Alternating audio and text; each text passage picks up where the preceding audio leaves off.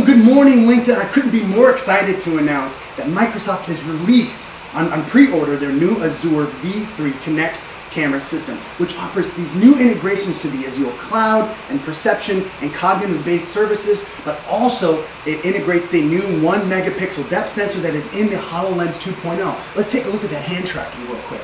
So you can kind of see here, in the new HoloLens 2.0, we know there's 25-point hand tracking, and thanks to Jesse McCullough, he's confirmed maybe later this month I may get to try one out or even procure one. I'm very excited about that. So what are the major differences between this new Azure sensor and the old Kinect V2? Obviously, aside from the 3 to 4 year span that we've been utilizing this old time-of-flight Class 1 laser system, the new Azure camera is 3 times more resolute versus the old system, and also it doesn't rely on drivers. But that means that it's not backwards compatible. So the old SDK and the new SDK, if you have applications, you're going to have to tweak something in order to integrate that. But the exciting part about that is you can add new Azure perception or cognitive abilities to those old programs. Very, very exciting. What you see behind me is the DepthKit software application. They've now integrated support for the new Azure sensor. This is actually streamed from the new from the old V2, and then on this side is the body tracking SDK.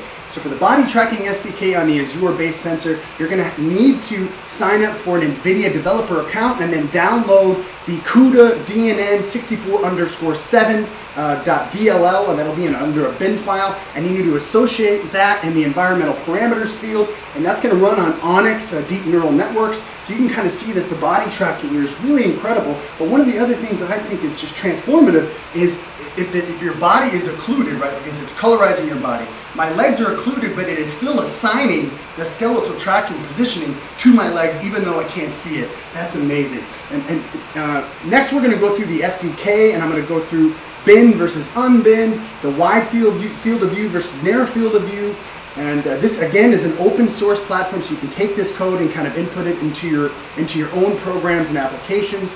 And I believe they're going to release a C# wrapper in the future. Right now the SDK is on a C API for Windows and Linux.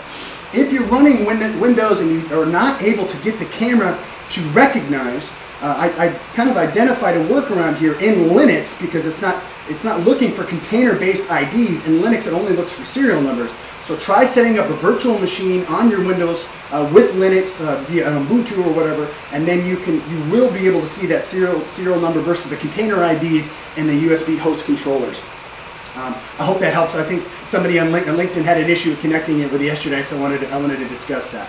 But again, one of the other things that you can do with this particular sensor is it has 7 individual microarrays for cognitive services, that 12 megapixel RGB camera. It has digital accelerometers and gyroscopes, which can be, you can go out and retrieve that information at 2,000 to 3,000 hertz, which is just far and above many of the other digital accelerometer gyroscopes on the market.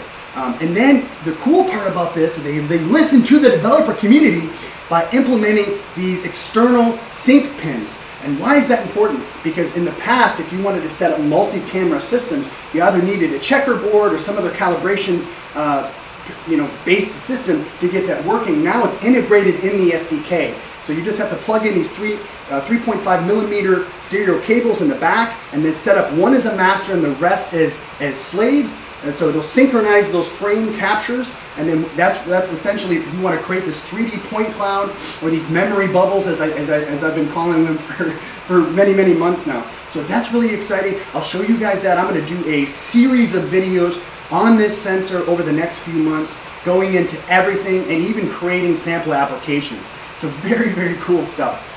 But let's jump into the SDK now, so I can show you what that looks like here. You've obviously seen the body tracking. So this body tracking, the features on this are, it's going to provide that body segmentation, which we've seen in the past. That's fantastic. But it also contains these anatomically correct skeleton for partial or full bodies in the field of view. And then you can track multiple bodies at the same time. I believe right now it's between 5 and 10. That may be increased over time. That you can pull in individual body tracking tools from the Azure cloud for machine learning and segmentation and computer vision. All of those things are actually already programmed and very, very easy to just plug them in. And we'll go through that in future videos. So let's jump into the SDK, and then I'll show you guys what this looks like. All right. Hello and welcome back to the Azure Kinect viewer and SDK 1.1.0, which is released on GitHub as of today. So let's go through some of the differences in the depth camera versus near field of view, binned and unbinned, wide field of view, binned and unbinned. And what binned modes really mean is that binned modes mean less jitter, an extended range, but a lower resolution. So it depends on your application. Sometimes you may not need a higher resolution in certain types of robotics applications, but I'm going to show you what this looks like in the color configurations, BGRA, MJPEG, and B12, and YUY2. The resolutions as well from 16 by 9, 720 to 2160, 4 by 3, 1536 to 3072. And then some of the frame rates, the maximum frame rates is 30 frames per second. You can disable that streaming LED if you don't want to see that little white LED in the front. You can enable the IMU, the gyroscope and accelerometer, so you can see that information.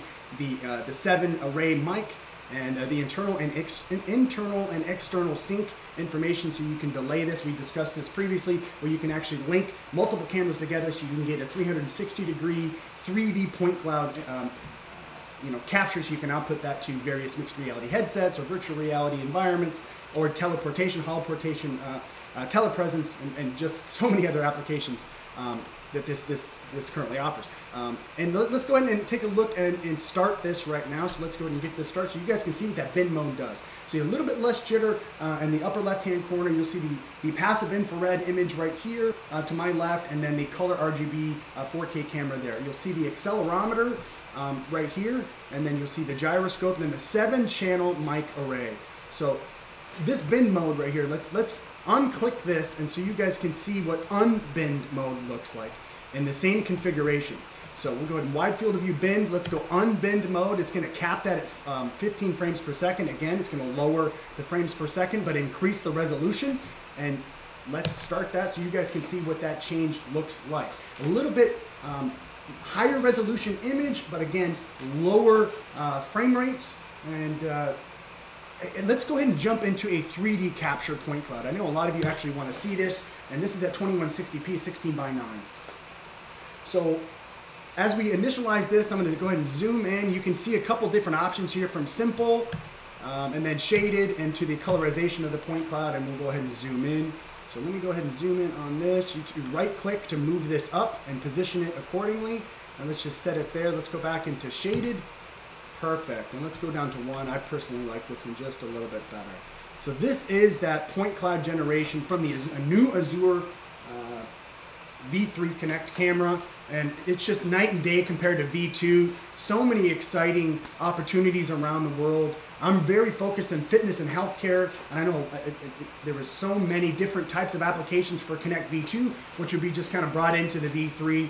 But this is a very brief overview of everything we've had so far. I wanted you guys to be able to see how this looks and how it interacts. This is the first of the new DepthCam series on the Azure camera system. Again, I intend to create anywhere between 10 and 20 videos outlining basic applications for this, just for body and skeletal tracking, in logistics and manufacturing and shipping and so many others within the next few months. So I want you guys to reach out to me and let me know what you want to see, what your interests are. If you have current developments and you're hitting a bottleneck, reach out to me and let me know how I can help you guys. I would gladly do so. That's why I'm on this platform, is to help empower you and educate and share my knowledge with the world freely.